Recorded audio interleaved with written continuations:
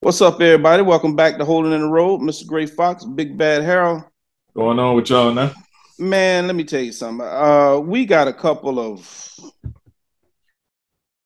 horrible stories to share with you today, man. And Yes, it's sir.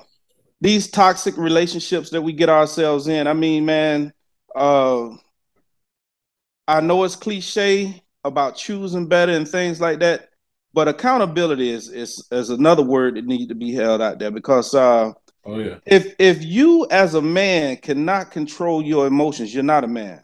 No, You're not a man. no. You are an adult male, but you don't get the title of man because you can't control yourself, man. Uh, let's check this story out.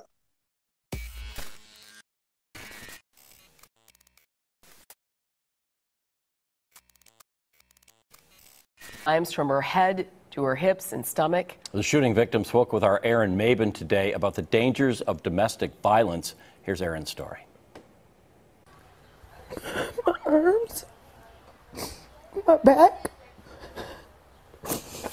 my legs, my stomach.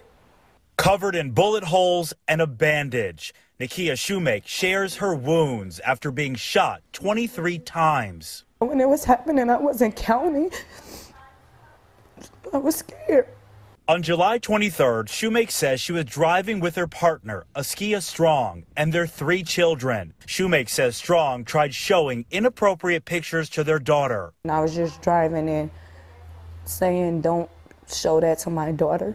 Near 24th and Lapham, she says he hit and started threatening her. I found out he had the gun after he hit me and my daughter yelled, "Mom, he have a gun?"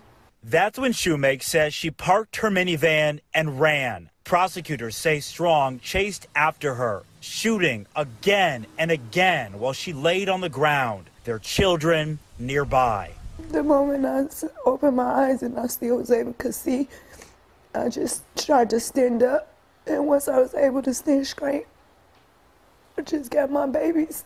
A woman took Shumake to the hospital. Strong is facing several charges, including attempted homicide. That's a coward. That's not a man. Cameron Lacking is supporting his sister throughout her recovery. She's very strong.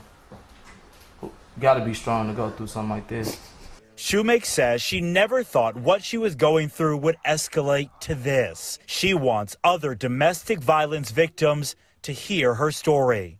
If a guy hit you once or even disrespect you, he's not for you.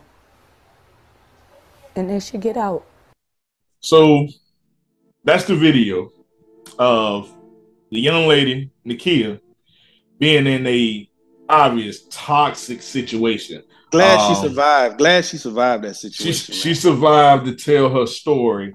And as y'all seen in the video, it's going from the man clearly doing something inappropriate, trying to show his little girl something inappropriate. They had a disagreement. She told him not to show it to him. He gets so upset, so emotional, like Fox said, you so emotional, you get out of place that his little girl got to scream and say, "Mommy, Daddy got a gun." So in fear, Nikeya runs and get out the car, and you chase behind her.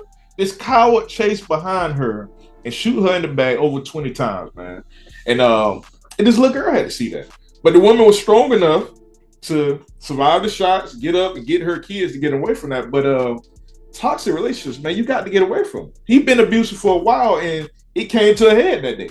And she's lucky she survived that encounter, man. Man, why would you be trying to show your girl daughter some inappropriate pictures in the first place? You're a fool. You're a damn fool. I just don't understand what some women see in these types of dudes. Thuggo. Oh yeah. Thuggo, man. Shout out to Black Ram 313. Old Thuggo. Yeah. Oh yeah. You understand what I'm saying? Rears his ugly fucking head again. Old Thuggo. You showing your girl daughter some inappropriate pictures. Y'all get into some type of argument or whatever. You know what I'm saying? You pull some fire on your girl, then you chase her down and try to kill her. Try to kill her, man. But with this dude really, I mean, they're gonna throw him away. Oh, please throw him away. They don't throw him Please away. throw him away. You understand what I'm saying? But Hey. that's the type of person that needs to be thrown away. Yeah. But what I would like to see start happening is before they throw him away, or while he's gone, somebody going, after everything. Now you ain't got no pistol on. You ain't bad. It ain't You ain't the tough guy. No need for you to be bad no more because you ain't going nowhere.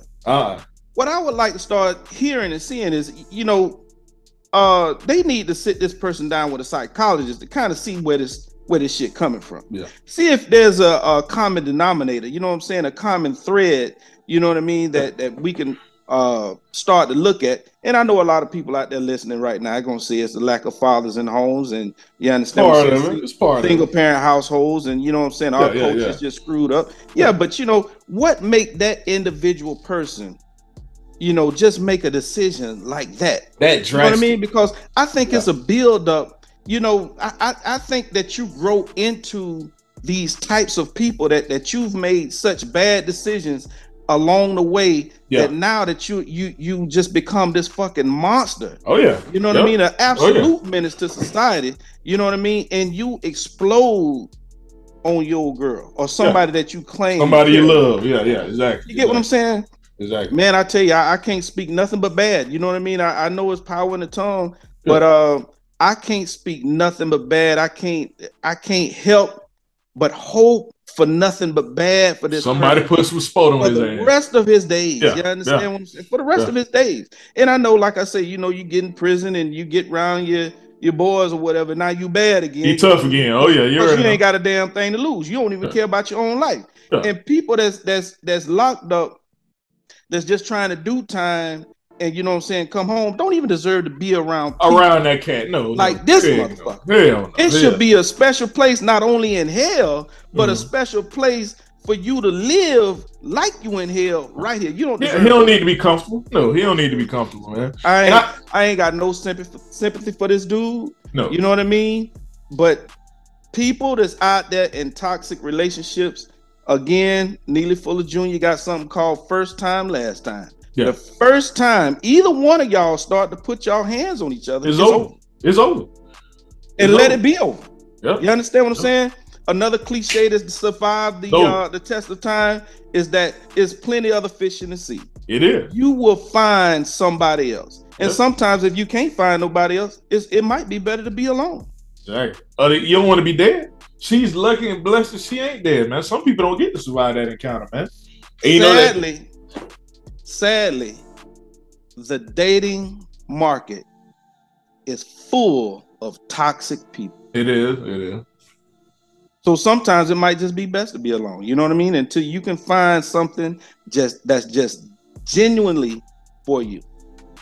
Genuinely consistent, man, because people change. He could have been a nice guy, upstanding guy at the beginning, and as the years went on, he turned to that monster, like you said. But once you see it, especially when you got kids, but once you see that, just leave it alone, man. It ain't worth it. But that's when it comes. That's why I said that I'd like to see somebody. If it was a build up like that, if you started out as a night, what changed you, man? You know what I mean? What led you? What made you make that decision to go that far? Just to go that far, man. And we don't know what their full relationship was, but no man who can't control his emotions. This man got a pistol. He ain't no man. And shot. He ain't no man. And shot at his old lady. Shot to kill her. Like a damn fool, man. Oh yeah. So he don't even deserve that man title, man. This male that committed this act, man. I don't want nothing good for him, man. I want cats like Christopher Police to put some spit on his hand. Oh yeah. You know what I'm saying? I want him to put him in the cell cellmates. With Big Bubba and all that. Shoot at a woman, and show your daughter some bullshit like you showed her, man. But that's really all I got for that, man. If you're in a toxic relationship, get out of it, man. Don't be around for it. That's male or female, whatever side it is. If you start getting an abusive relationship, leave it. It ain't worth it. You got to get your own self-worth about yourself. Pray. If you need to pray, get that strength to get away from it, man, because it could end up bad, man. We see it all the time. Man. I would just, I'm thankful that she survived. You know what I mean? Yeah. And I pray that the sister, you know what I mean, not only do she heal, but she also helped. You know what I mean? Other, young ladies and young women that's out there her story. in these situations like that right there. You know what I mean? So, someone, hopefully she can, you know, her story can help save someone from going through the shit that she went through, man. Oh yeah. Oh yeah. But anyway, man, as always, y'all live right, play fair. Holla at us.